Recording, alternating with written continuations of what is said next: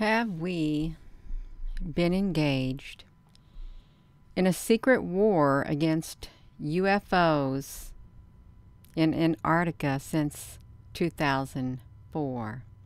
Have we? And we know that Antarctica is a very secretive place. It is. And that there's not very many trips made by everyday citizens or people wanting to visit Antarctica. In fact, I think militaries from all over the world and governments from all over the world, countries, have an interest in Antarctica.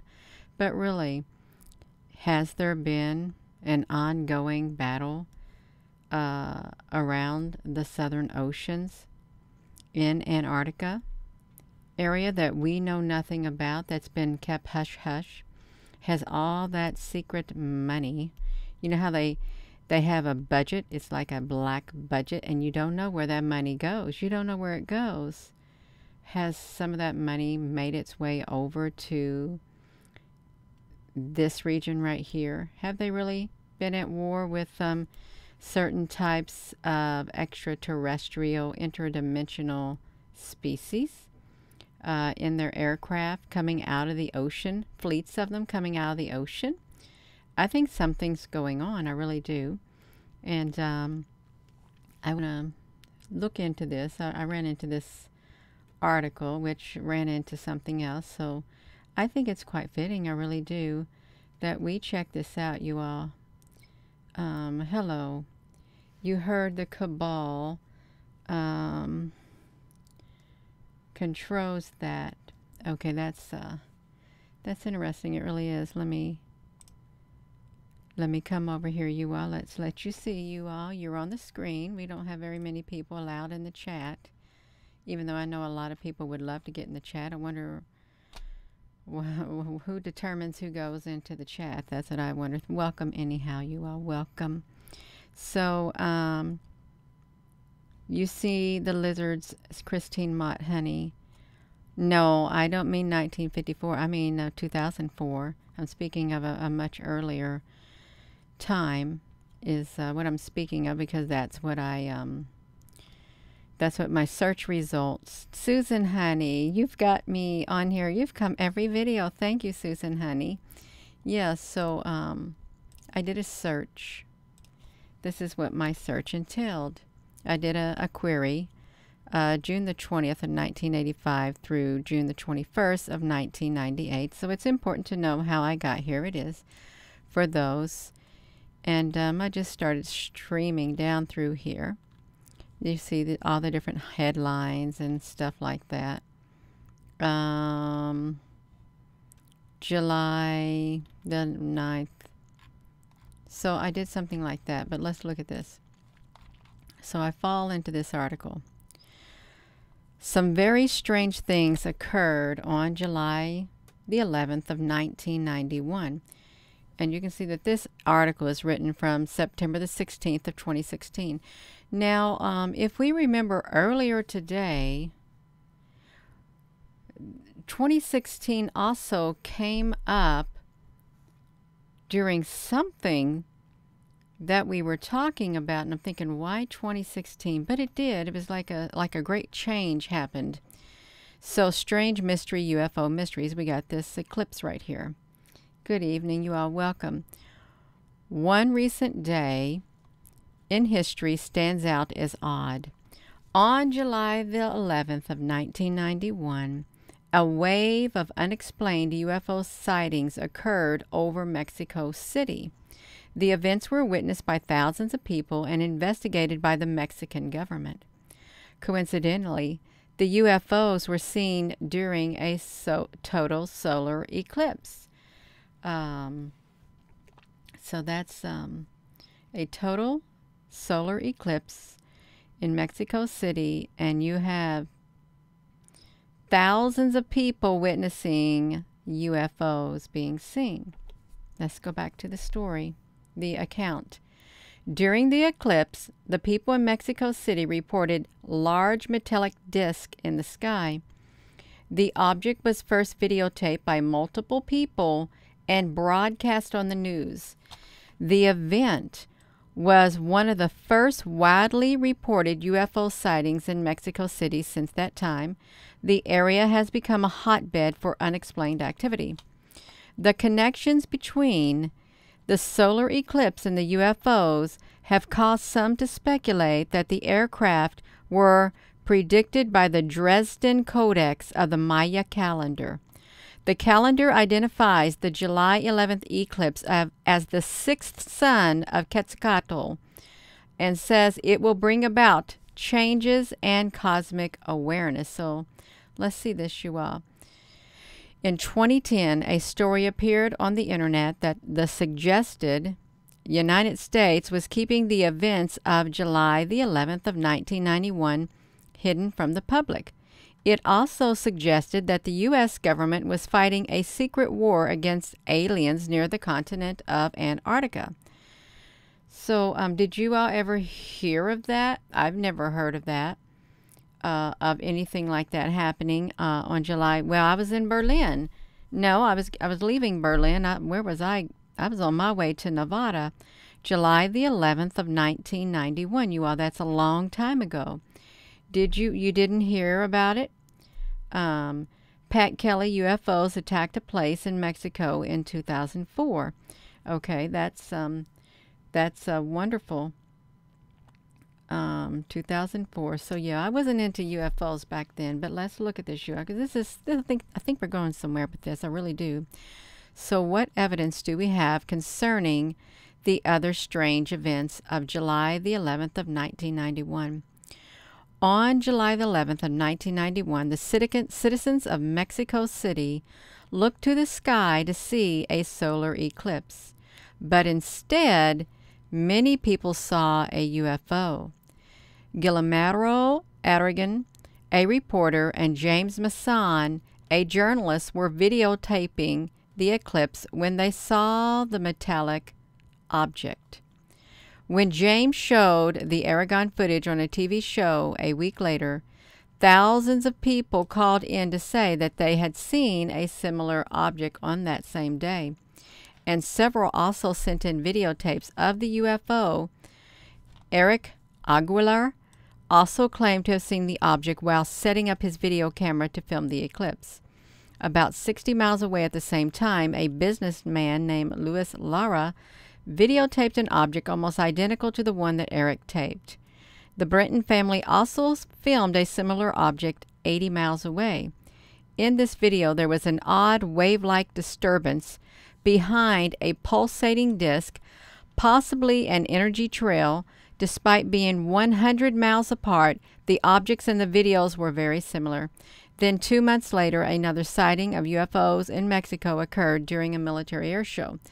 I'm going to put the link of this down here. I'm not going to click into the video because it's a YouTube video, and you can watch the video. It's very old footage. I looked at it myself, and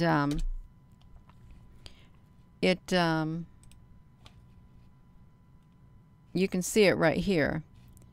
I'm not going to click into it, but you can look into it. So, and then now let's look at this. Then this story goes on. A report circulating in the Kremlin prepared for President Medvedev by Russian Space Forces, 45th Division of Space Control, says an upcoming WikiLeaks release of secret U.S. cables details that Americans have been engaged since 2004 in a war against UFOs based on or near the continent of Antarctica, particularly the Southern Ocean. According to this report, the United States went to its highest alert level on June the 10th of 2004 after a massive fleet of UFOs suddenly emerged from the Southern Ocean and approached Guadalajara, Mexico, barely 1,600 kilometers or 1,000 miles from the American border.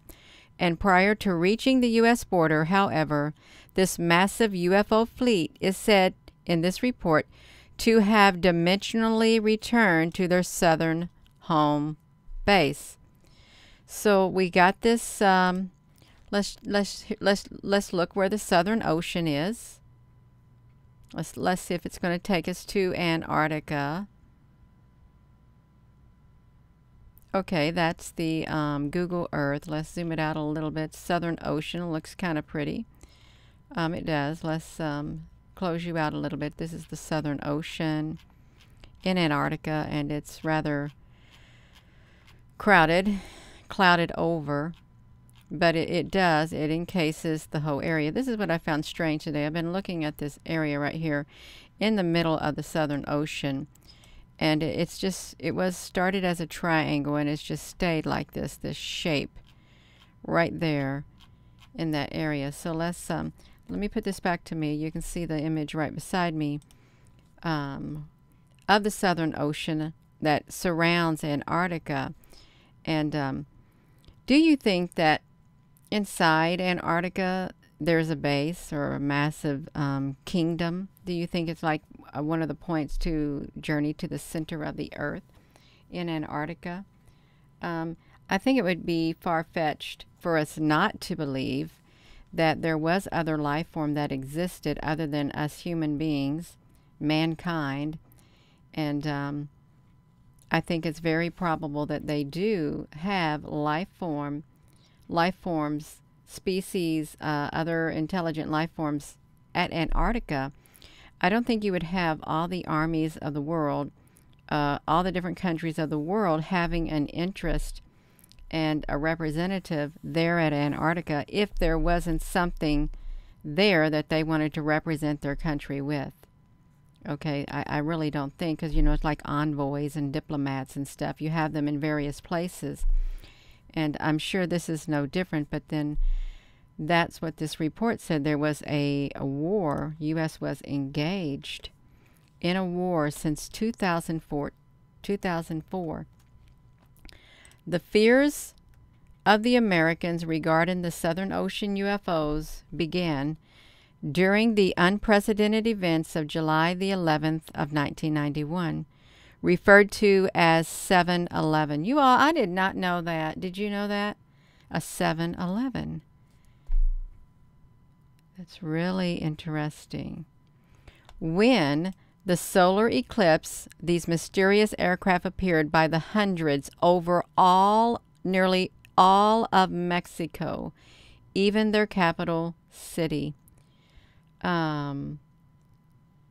Most notable events of 7/11 were that as millions of Mexicans were watching on their televisions the national broadcasts of these UFOs over Mexico City, the American media refused to allow their people to view it. That's dirty. That's really dirty. Thanks a lot.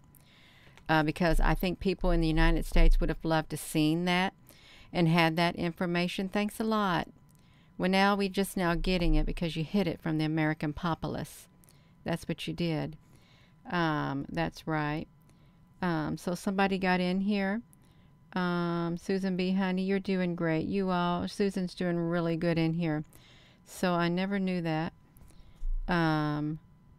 Yeah. So look at that. It was known as 7/11 on July the 11th of 1991. Millions of Mexicans were watching on their televisions as these UFOs were broadcast over Mexico City.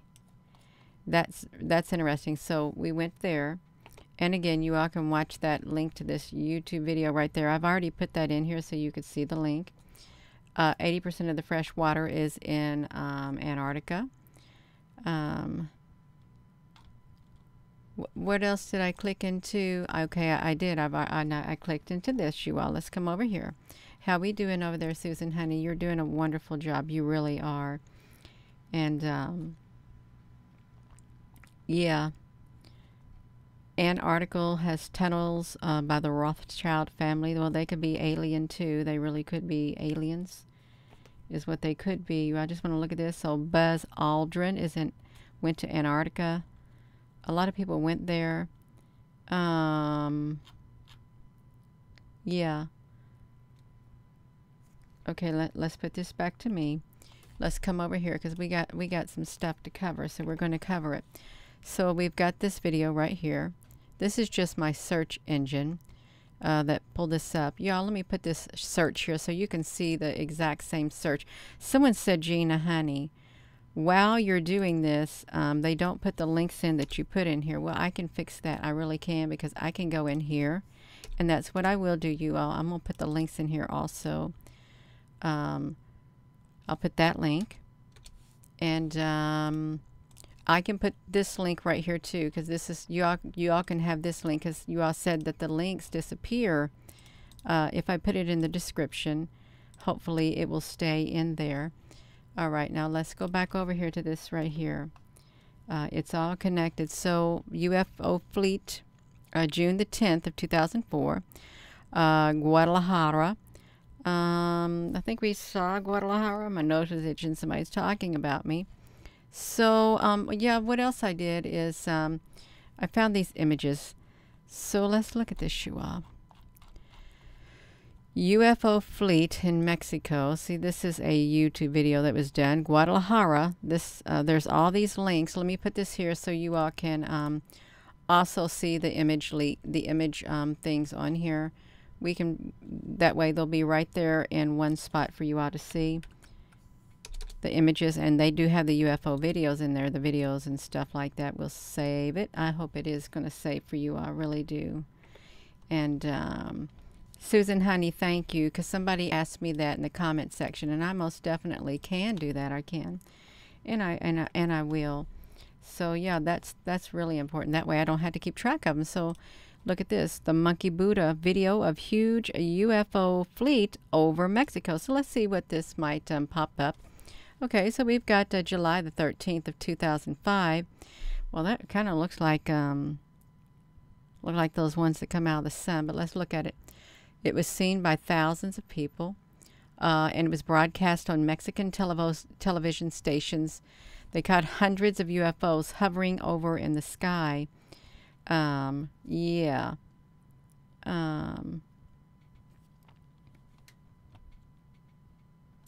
Christine Seidman, I can put links in the chat too. I'm just going to put them in here. I'm just putting them right here in the description, so that's fine. So there's no comments. No comments there. I guess that this wasn't even meant. I'm not going to look at that. Okay, I'm not. I'm just going to come back to these images right here. We can see it. All this is that alien lore number, a new whatever revealed. I didn't hear anything about these. You know, I've heard of the WikiLeaks before. Ancient civilizations.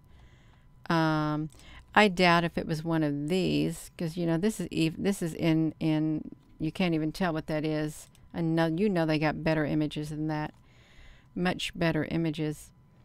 So yeah, you might find something in here. You really might. Conceptual marketing. We don't look at that. Okay, but that's fine. Let's get out of the images, you all. We're just gonna come back over here. They got something on the Facebook, if you got a Facebook.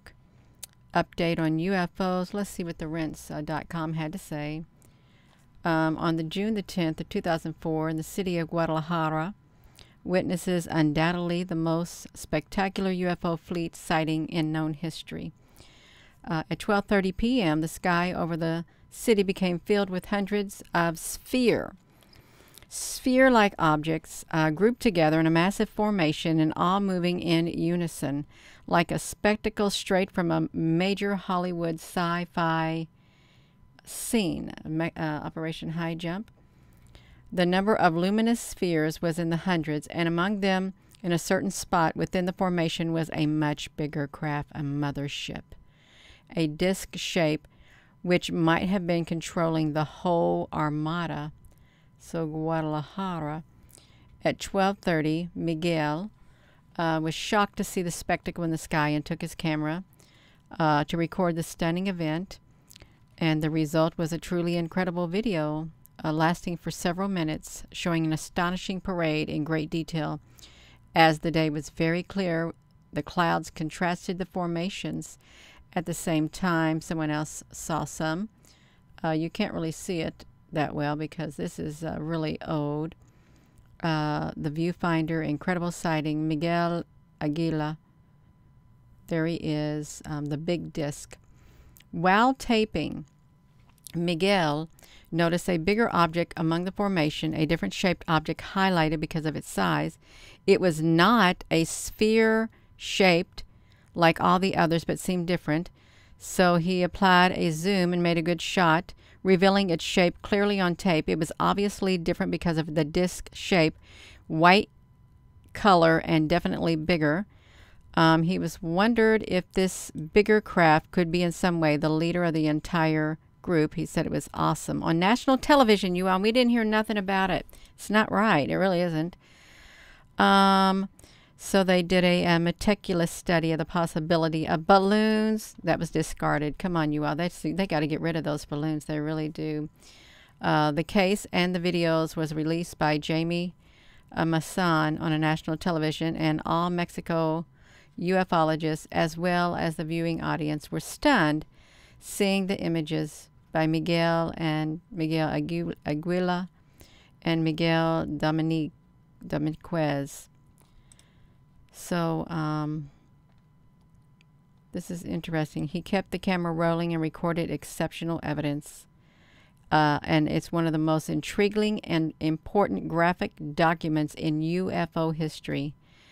A day that will certainly be remembered by the Guadalajara citizens as the day when they received a colossal visit from some distant place in space. So look at that. A complete investigation was made on this case, and the incident is still unexplained. You all, that is not unexplained. They know exactly what happened. They do. They may just be saying, well, they are just saying that, you all. They're just saying it. So look, we have right here. What is this? A fleet of UFOs followed a U.S. aircraft, Navy pilot says. It airs on the History Channel. Oh, these are 22. Okay, UFOs flying over Illinois. So that's Illinois, you all. But look at this. A quest for a long-buried truth about a UFO. You can see all of these links right here. Something about the Phoenix Lights. If you live there. The aliens are coming. The Irish Times. What's that about, you all? What is that about? It's all over the internet. So it must be true. The aliens will be invading the Earth within the next 18 months, and they reckon, I don't think they invaded unless they are inhabiting bodies. This is from 1996. You know that they have bit rot that occurs on the internet. Bit rot. It's when there's articles from years ago. They get corrupted and then they're gone. There's no more links to them. Any information, documentation, and stuff from quite a few years back. Some of them get corrupted and it's bit rot. There's no links to them no more. No nothing. It's like it literally disappears into this space. There's no hard copies for people to see. It's all digital, and it literally gets bit rot. Let's see this. So it's all over the internet. There's no need to worry. Top-level international military is preparing to fight back against the extraterrestrial aggressors. This is New Mexico of 47. They want to blow up the invading aliens out of the galaxy. You all, come on now. Independence Day. What do they have to say? UFO occultist. This person writing this does not sound really good there. I don't even want to look at that. The Tibetan Book of the Dying, or Wang. This, I'm not reading an article by somebody who has a negative behavior, a negative tone to it. I'm not going to do it.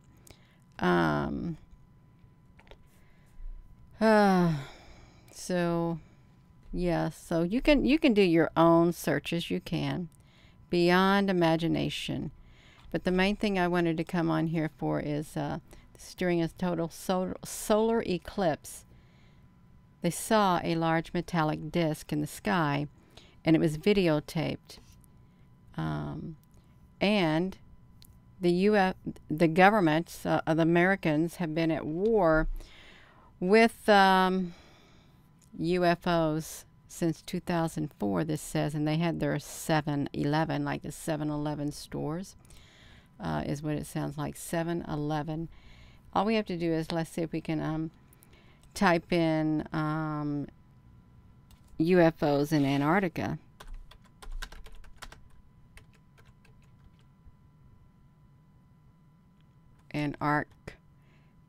Yeah, this is kind of hard to spell it. Antarctica. It really is kind of hard to spell it. Man baffled on spotting a UFO in Antarctica. UFO war in Antarctica. Is it fact or is it fiction? And is a UFO exposed on Google Earth due to ice melting? Yeah. All of that. UFO and Antarctic bases. So, I didn't hear about any of this, you all, but yeah, you can look that out. I don't think that's in there. Really? You think these discs, they could be in Antarctica? They could. And if they're like this, and it is, I guess it's Hitler was in contact with things like this.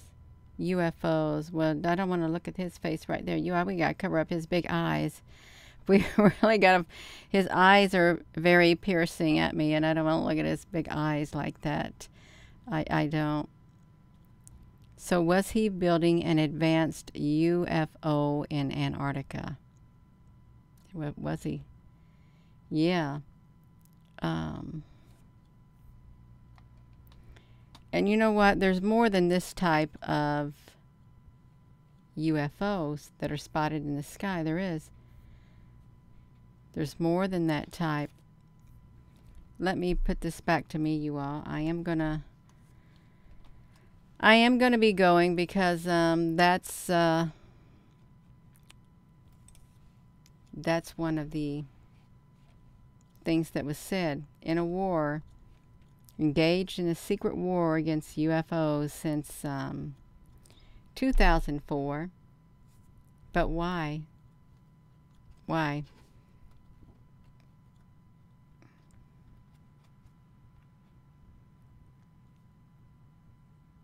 Someone found it. Somebody found something. Hello there, Apple Brooks. Christine.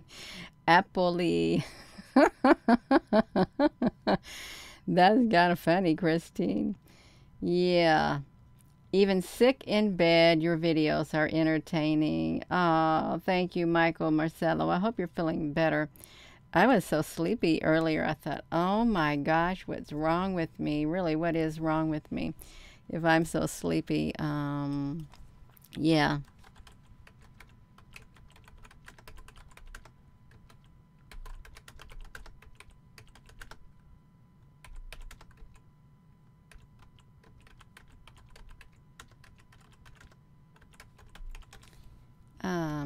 Yeah.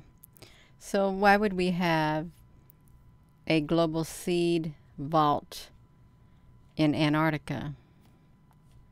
There wouldn't be any reason to have one, right? They also had one in Aleppo, Syria. Wow. I didn't know that. There was a lot of fighting in Aleppo. And let's look at this. I want to know about this global.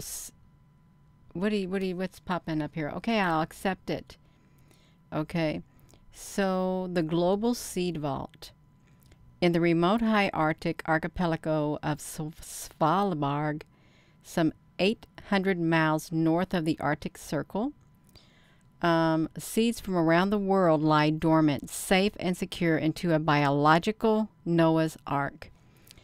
Svalbard is unlike anywhere else on Earth. Its outstanding wildlife and nature attract explorers from around the world, and people arrive in winter to witness the beautiful northern lights dance across the sky, and in the midnight sun brings 24 hours of daylight.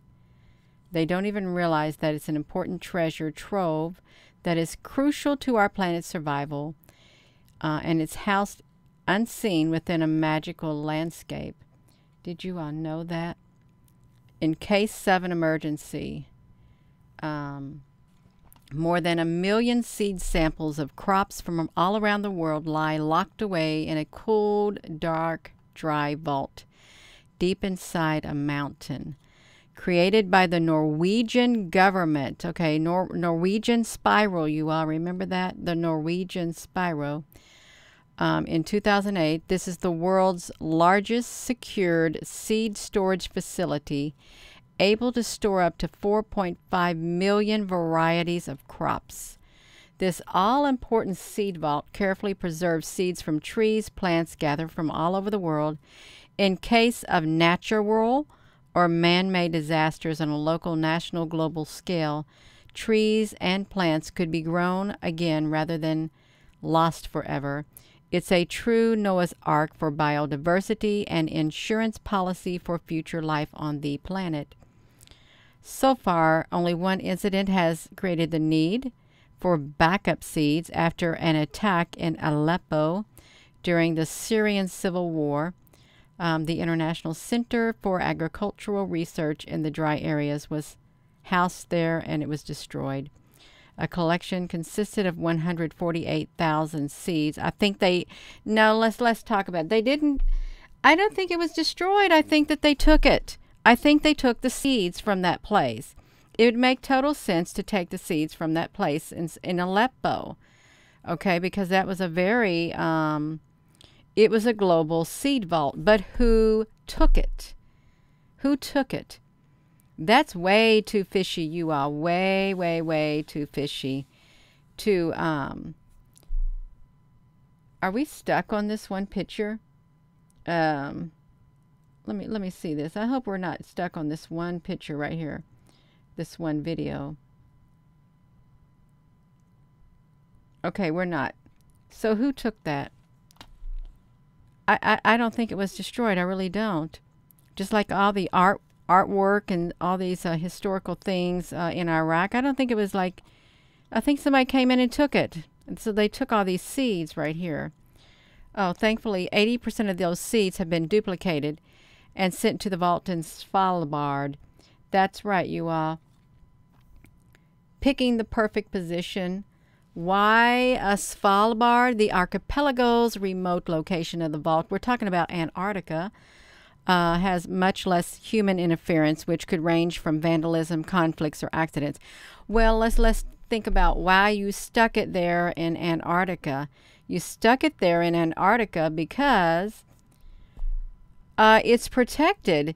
Nobody's going to come to Antarctica and battle these UFOs that are there, this race of beings that are there. You stuck it there because you made an agreement. That yes, you would do this and you would put the seeds there, and yeah, I think they made an agreement, and I think they put it there knowing that nobody else would get it right there in Antarctica. That's what I think. It provides the infrastructure to receive new seed shipments and engineers, so they got all the important people there.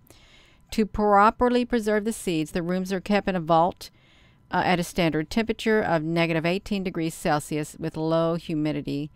It has a natural permafrost, meaning that even in the case of power outages, the vault would stay cold enough to keep the seeds frozen. In 2017, the melting permafrost seeped into the vault due to climate change.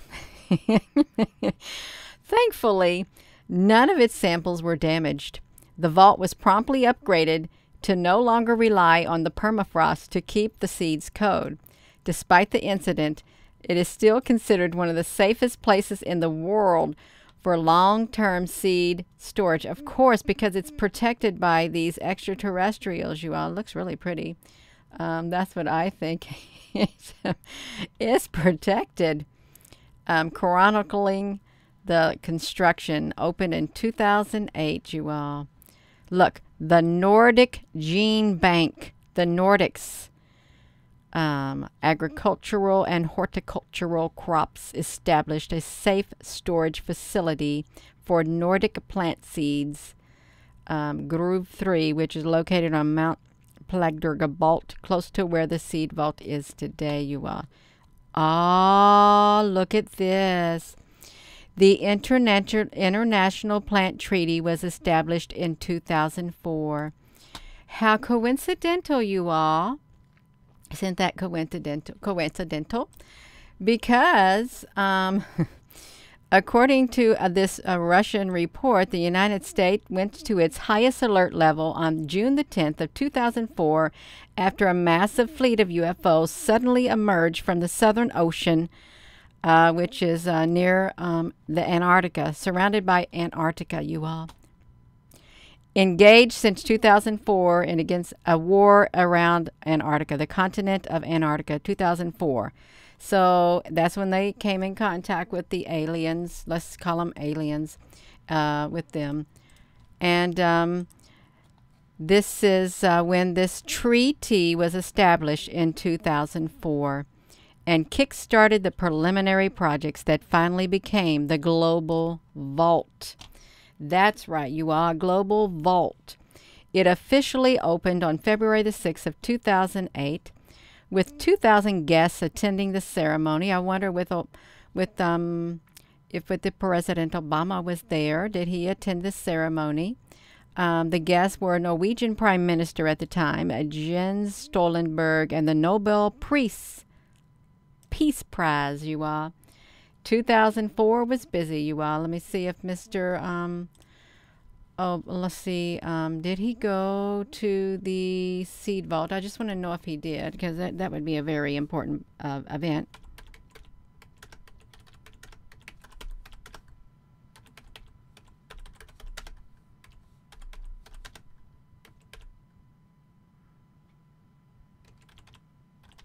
I spelt it wrong. It don't matter. It'll fix it. It didn't even like it. It didn't like it at all. Nope. Well, we can see some more of that. We can. The world's most viewed site. Hot times. Hot times near the volcanic range was discovered. A volcanic mountain chain. 2008. Norwegian waters. Okay, so we don't want to look at that, but this is really interesting that a treaty, an international plant treaty, was established, and that's when they spotted those UFOs coming out of the Southern Ocean around Antarctica. 2004. 200 guests. You know they're not going to tell all the guests that attended. Since then, gene banks from all over the world have continued to send duplicate samples of local seeds to preserve them for eternity. Every country owns their own seeds, you all. But if a global crisis were to arise, they know it's going to arise, when the global crisis arises, the seeds will be available to everyone. And when it first opened, the vault contained 278,000 seed samples, which were mostly rice and wheat. Rice and wheat. KM, honey, we're not here to argue about humankind and mankind. We're not here. That's arguing over labels. Okay, I just like to say humanity. Okay, humanity. Yeah, humanity, you say what you want. It's all right. It's in the big scope of everything. It's all right. A year and a half later, it's quite all right. A year and a half later, it contained 423,899 samples from 219 countries. Today, there are more than 1 million, that's right, million samples in the vault. When going on an expedition, you probably won't be able to see the seeds in the vault for yourself. It's quite difficult to get there as a visitor. It's top secret. The locals are more than happy to share stories. Yes, that's right. So that's really interesting. They came to an agreement. They had a treaty in 2004 when a fleet of UFOs came out of the ocean floor from around Antarctica. A fleet of them came out. And it got the attention of the whole entire world, and went over Mexico. However, United States people were not allowed to see the UFOs in the sky. We just weren't that privileged at all. Yeah. So that's really interesting, you all, that you got this seed vault. Let me put this here, because this is, I'm going to put this in the description right here instead of the other thing, because people say, you know, they disappear when you put them down in there. Oh, I like that, Jay Ferris. You got all this types of fruits and stuff. That must have took you a long time to do that. It really must have took you a long time to put all those little emoticons of fruits and vegetables in there. That's cute. Yeah, it's cute.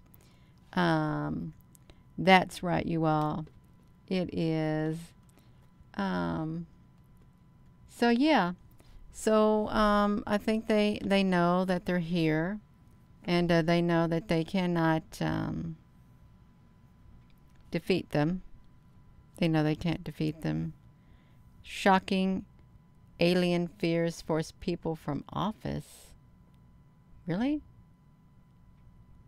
I don't think nobody resigned. I really don't. Did he resign? Did Pope Benedict resign? Whenever that was? The 85-year-old leader, did he? Because I can't remember if he did. Yeah. Yeah. Mankind. Yeah, you can say that. KM, that's right. Faith and mankind. They got alien kind and something like that, you all. That's all right, you all. It is. I am going to be going, is what I'm going to do. So, yeah. Engaged in a secret war since 2004, but probably found out that they are no match for this civilization that lives around and under Antarctica. I also saw today where it said there's like 28 dimensions, other dimensions, and we've only discovered 4 of them, but there's a lot more, according to physicists. Yeah, that's right, you all. So this is interesting. You should check it out, because there was a battle that did take place. If you're just tuning in, this was right here, July the 11th of 1991. A wave of unexplained UFO sightings occurred over Mexico City. They were seen during a solar eclipse, and there was some speculation that the aircraft were predicted by the Dresden Codex of the Maya calendar. The calendar identified the July the 11th eclipse as the 6th sun of Quetzalcoatl, and says it will bring about changes and cosmic awareness. So, but in 2010, a story appeared on the internet that suggested the United States was keeping the events of July the 11th of 1991 hidden from the public. It also suggested that the U.S. government was fighting a secret war against aliens near the continent of Antarctica. And they didn't show it. They didn't. So, yeah, all of that right there. Let's see, and I put the link there so you all could see it. And the U.S. Supposedly went on its highest alert level on June the 10th of 2004 after a massive fleet of UFOs suddenly emerged from the Southern Ocean and approached Guadalajara, Mexico. The UFO fleet is said to have dimensionally returned to their Southern Ocean home base, is what that was. So I am going to go, you all. And thank you all for your comments. Thank you, moderators. And with that being said, hello, wherever you are in any part of the world. Hello. From my heart to yours, love you. Have a wonderful rest of your evening, you all. Good night.